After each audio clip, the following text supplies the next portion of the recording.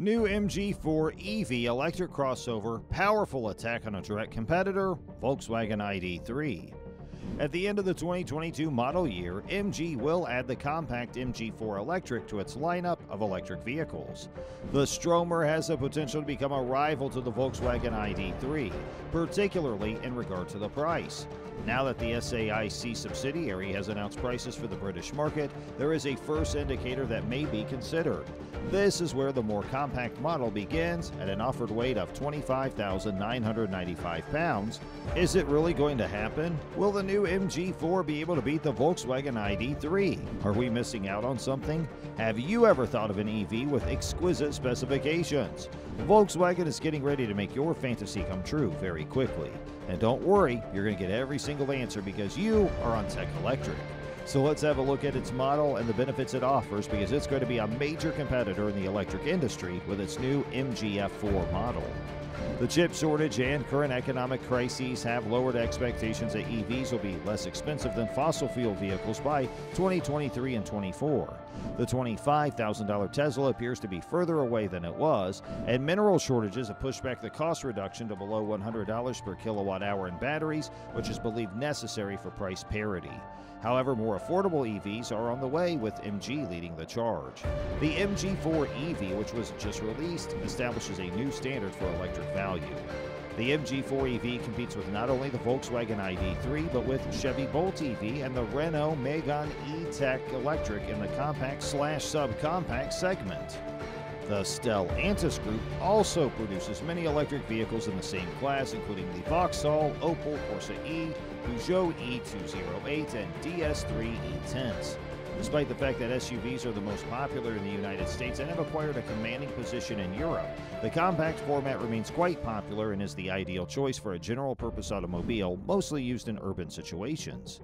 If any vehicle type was going to lead the charge in terms of value, it would be the compact, and the MG4 EV checks all the boxes for a classic of the genre.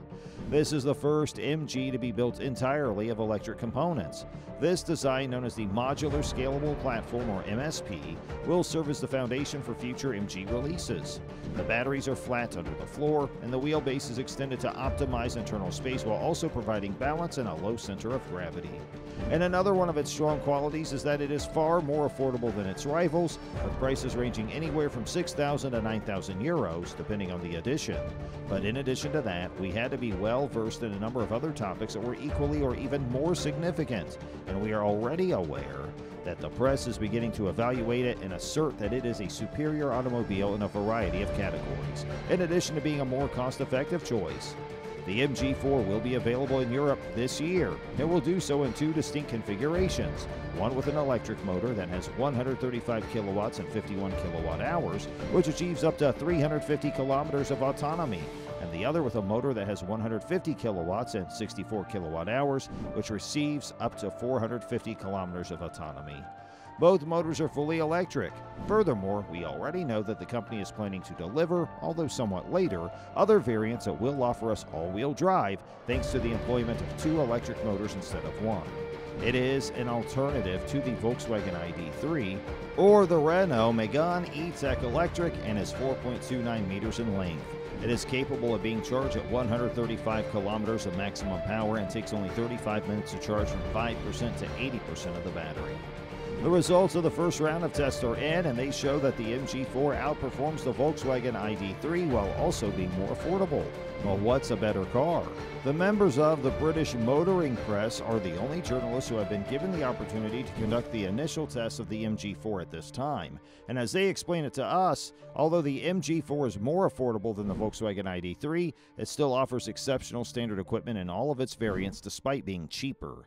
The 10.25-inch diagonal multimedia system is compatible with Android Auto and Apple CarPlay. It also has a touchscreen and can be used with driving assistance systems like lane keeping, adaptive cruise control, and traffic management. In addition to highlighting the comprehensive standard equipment, they stress the effectiveness of the electrical system in the MG4, which is proven by the fact that it only consumed 14.8 kilowatt hours per 100 kilometers while being tested, which is data that is more accurate than data that is good. Point of fact, the Volkswagen ID.3 does not record poor data in this particular portion. However, somewhat poorer data was anticipated from the MG model. And where it's also unexpected and concerning driving, according to Autocar, its outstanding acoustic insulation is what makes it silent, and its smooth driving, it is remarkable because of how well it drives. According to Richard Bremer, a car tester at Autocar, it boasts performance that is superior to that of Volkswagen ID.3 in its similar configuration. At this stage, it will be closer to the positive experience provided by the Coupe Reborn, since it has a weight distribution of 50-50 between the front and rear axles, a very low center of gravity, and improved cornering stability. The Volkswagen ID.3 is a pretty unremarkable vehicle in its class because it was created with the intention of being useful for day-to-day activities and does not especially excel in any one area. So is the new MG4 the best value of EV ever? The cost of the MG4 EV is nevertheless the aspect of this vehicle that stands out the most. We had hoped that this vehicle would be available for a price of £25,000 or about $30,000, but MG's not yet managed to reach this level. The price of the SE standard range is £25,995, which is the equivalent to about $31,000 US, while the price of the SE long range is £28,495, and the SE trophies £31,495. At this pricing, it is priced significantly lower than almost all of its rivals, including the Renault Zoe and the Nissan Leaf, as well as all automobiles manufactured by Stellantis, which includes Vauxhall, Opel, and Peugeot. It is also priced lower than all those that are manufactured by the Volkswagen Group. Even the exceptional electric vehicles produced by Kia and Hyundai appear pricey in contrast. You may have noticed that we have not made a comparison to a Tesla, nor have we referred to the MG4 EV as a Tesla killer. Neither of these things was intentional. The reason for this is that there is currently nothing from Musk's company that can be categorized into the same category, perhaps in the not-too-distant future, but we have no doubt that Elon will be pleased to see the price of electric cars fall as a result of the introduction of the MG4 EV in the here and now. Other manufacturers are the ones who ought to be concerned. The MG4 EV is not flawless, but it is a pretty decent vehicle overall. It has a high driving range, it's easy to operate, and it is very practical. Best of all, it's a great deal, making EVs just a little bit more affordable for everyone. In summary, the evaluations after the initial tests that have been carried out are very positive, despite the fact that there are also some criticisms regarding areas in which MG4 Electric may improve. The key is right there. It's a cheaper car than its competitors, so people thought it would be a little less fun to drive. However, they found that it's actually a little better than the alternatives that are already on the market. When it finally makes its way to the European market, it'll unquestionably be aimed at becoming a massive hit among buyers.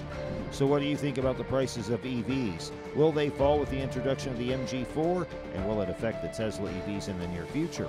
Let us know in the comments below.